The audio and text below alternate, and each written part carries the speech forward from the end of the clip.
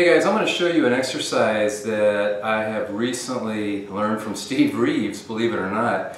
I'm going to show you where I found it in just a second. So as you probably know, Steve worked out most of his life. He took some breaks here and there, but he had a full gym in his ranch at Valley Center, California. And I learned about this exercise just about a week ago, and I've been experimenting with it to try to figure out what's the best way for me personally to do this. It's a bicep exercise, and you know, just when you think you've tried all the bicep exercises in the world, here comes something else. And if Steve Reeves is talking about it and suggesting that we try it, then sure, I'll try it. So what I have here is a V-bar, and you know, you can find a standard V handle in your gym.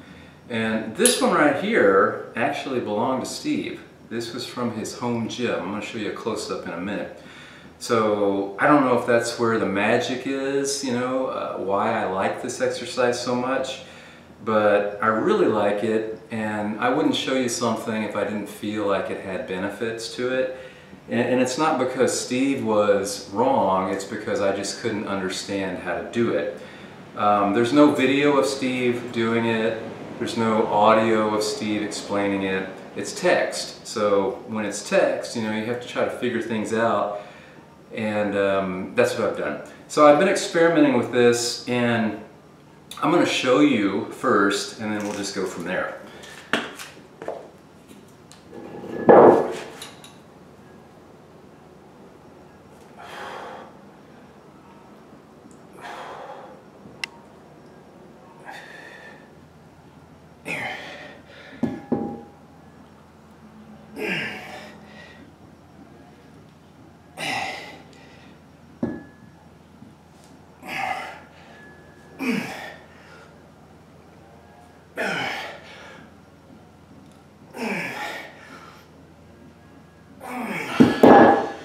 So there you go. That is a really interesting exercise, and some key points to remember are that you have to flare your elbows out at 90 degrees way out here. So you might be thinking, well, why can't I just do the V-bar row or a T-bar row? There's a few reasons. Number one, the dumbbell is way up high right under the weight. When you're doing T-bars, if you're doing with plates, then your plates are spread out, and it's a different type of tension.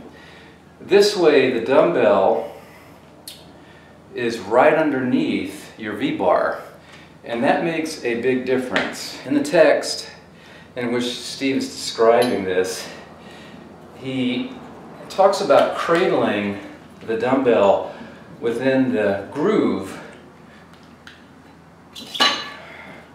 of the handle. Unfortunately, my dumbbells, let me grab one here, they don't fit. See, it won't fit in there. And I tried all different types of configurations. Now, if you had a loadable dumbbell, and I do have a handle somewhere, but I've been looking for it for a week, and I wanted to get this video done because I was excited about this exercise. But if you have a loadable dumbbell with a longer handle, you might be able to fit that in the groove here and then put your plates on each side, and then you can adjust the weight, the resistance to whatever you want.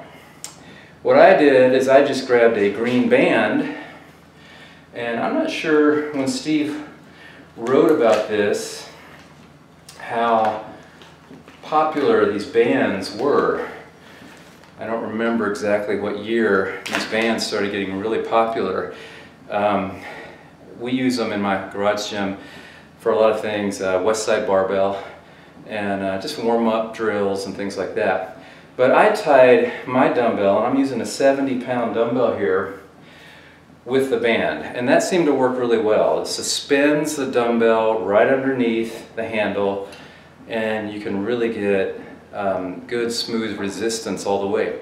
So you might be thinking, well, why can't I just do a seated row in the gym? Well, that is a horizontal pull. So the resistance curve is going to be a little bit different, and that's for back. What we're doing is targeting the biceps here. So it's a vertical pull. It's different than a T-bar row or a V-bar row. You might be able to use a cable machine and, you know, somehow mimic what I'm doing here, but you have to make sure that you're getting enough height with your body so that your range of motion is not really short like that. Once again, the idea is standing with knees bent. Standing with knees bent, you want to bring the elbows way out, flare them way out like that, and then go all the way back down. Up to the chest, touch the chest. That's actually what Steve talks about in the text. So there you go. I don't know what we can call this. Maybe we can call it the Steve Reeves curl. Maybe we can call it the V-bar curl, Reeves V-bar curl. Whatever idea you may have. If you have a good idea, drop it below the video. Unfortunately, you know, this exercise, I've never seen it before. If you were a subscriber of Steve's newsletter, the SRIS newsletter, Steve Reeves International Society, by George Helmer and Steve Reeves, then you would know about it. But, you know, video at that time, YouTube, I think this was in the late 90s when this came out in the newsletter. So YouTube, you know, didn't really hit until mid-2000s. But I wonder, you know, if you experiment with this, what kind of results you get. I've been doing it for about a week, and the next day, after the first time I did it, I had that achy soreness in my biceps all day. Do you have to do this? No. Are there other exercises that are just as good or better? Sure. Is it nice to have variety? Absolutely. And is it nice to learn something from Steve Reeves even after he's passed away? Absolutely. So anyway, a handle like this, you can't have this one. This is mine. This belonged to Steve Reeves. But anyway, let me know what you guys think. You're going to have to tinker a little bit with it. Watch the video again if you're still not sure. And you know, Steve was about control and tension, smooth reps. He wasn't about jerking and dropping the weight. So you really want to think of this as a feel exercise. So maybe you do your barbell curls, your dumbbell curls, you know, those brute force types of exercises that you might do, the meat and potatoes exercises, and then finish with this and let me know what you think. All right guys, have a great day, and I will see you next time.